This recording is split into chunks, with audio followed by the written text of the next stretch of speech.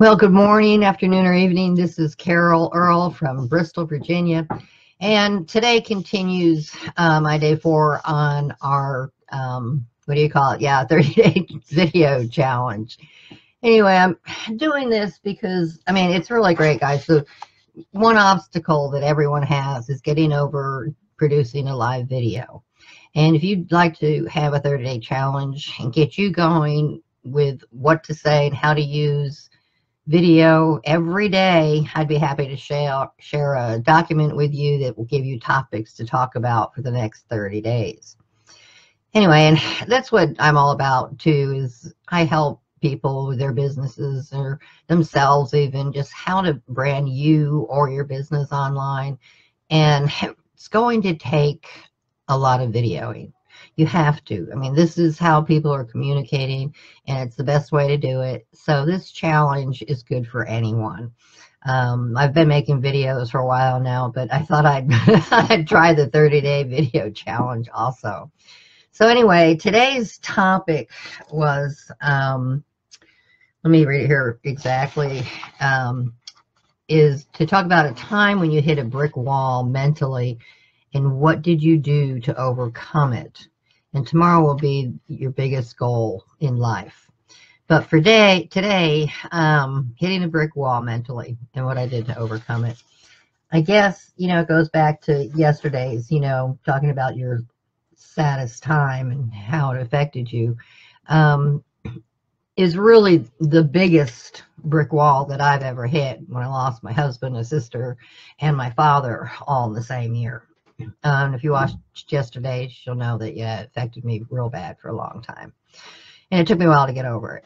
But what happened when I hit a brick wall with all that? I mean, I didn't know if I was coming, going, should I stand up, sit down, whatever. And this is really a little bit more than what someone would do if they hit a brick wall. But mine was so severe that I actually checked myself in to the hospital for about 5 days to help me get my head on straight. And when I got out, I still, kind of dumbfounded and really still didn't know which direction to go. And it took me a little bit. But what I did was just some mental gymnastics to get myself back into the world, into communicating and talking to others. And in talking to others and building friendships, that really helped me.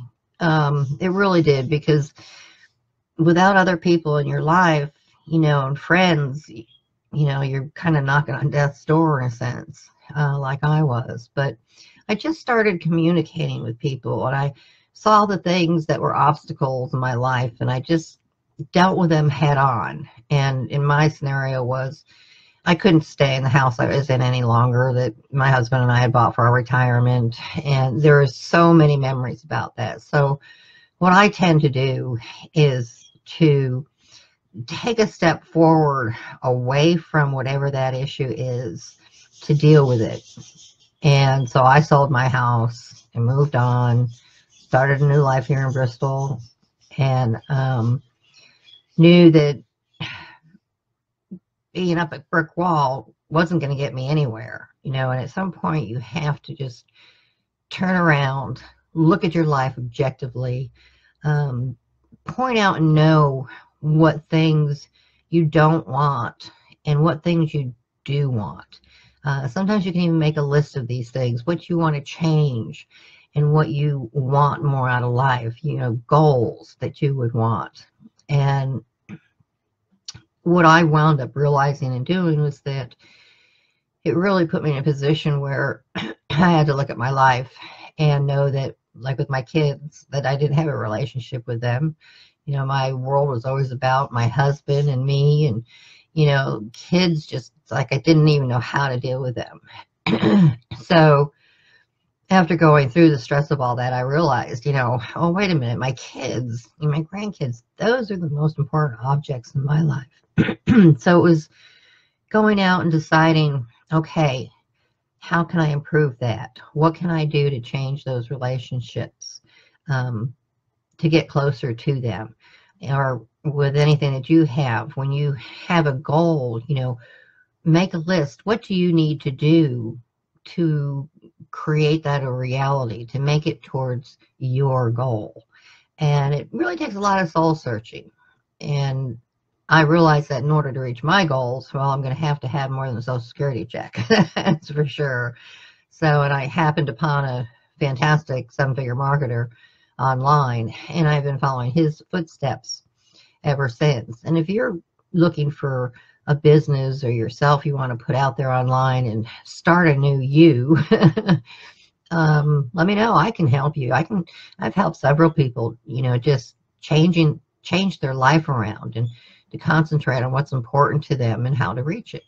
So I guess that's kind of what I did. Is you've got to go through the realization that you're stuck.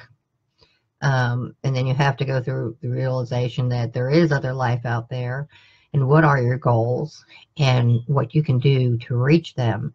So, and that's a big issue. When you hit that brick wall, it's like, okay, time to analyze your life and what you're doing, where you're going, against where you've been and don't want to go back to, and look towards the future. So basically, that's kind of what I do. And sometimes too, when I hit the minor brick walls here and there that kind of go against what I'm trying to do or want to do, but I know I have to go through something that I might not want to, and I just take it on full steam, knowing that within that particular situation I'm in, that there will be something to learn about it. So I go through it and learn the best I can from it, and then take the lessons I learned from it and apply them to my future and my day today and moving forward.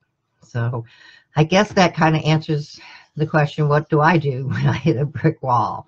And like I said, tomorrow's video, what I say that was, it was going to be on, let's see, oh, your biggest goal in life. So that will be tomorrow. And again, if you're interested and you want to try to do this challenge with us, just, say yes, and I'll get back to you. But anyway, so for now, that was my day 4 of my video challenge of 30 days. So I'll say goodbye for now, and hopefully I'll talk to you soon. Thanks, guys. Bye.